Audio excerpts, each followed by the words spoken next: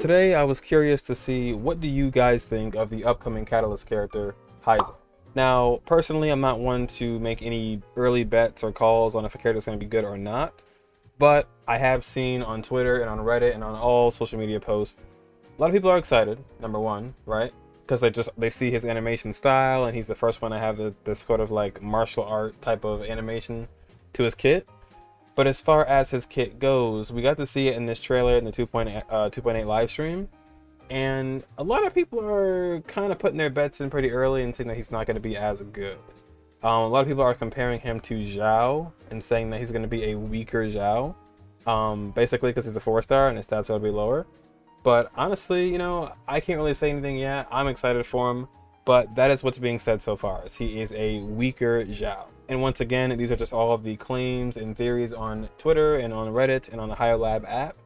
A lot of people are excited, like I said, but most people are kind of trashing him already, you know, I mean, before he even comes out. So I'm already seeing videos like Heizou looks strong, but we might be wrong about him. Heizou, big damage, big problems. He looks insanely strong, but... And then just straight up, Heizou will be bad. And once again, these are all theories and all like assumptions on what the character is going to be like when they come out.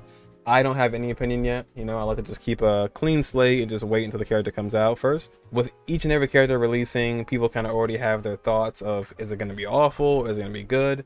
So far, most people are saying that Heizou is not going to be a good character. So, and as somebody who's fairly new to Genshin, you know, what I've learned so far is that when these characters come out, right, they may not have a solidified spot immediately on release, but as time goes on, they may fit a lot more than they did before. When Heizou comes out, I feel like there may not be a solidified spot for him, like I said, but with time going forward, you know, there might be a place for him that he fits perfectly.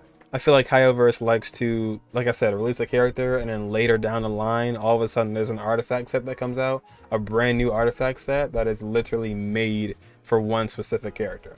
So I feel like, you know, with every single one of these characters, maybe not every single one, but with Heizou, possibly, maybe, there might be an artifact set specifically made for him that even more so caters to him than what we have already.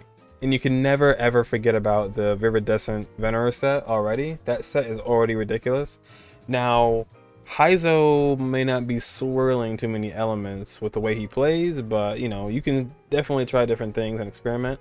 So that's my take on it. That's how I feel about him so far. You know, I just feel like, you know, you got to give every character some time first. I have no real opinion on him right now, but I cannot wait to try him out if I can get him. If not, you know, we'll just try him out in a little demo. But that will do it for me, and I will catch you guys very soon in the next one.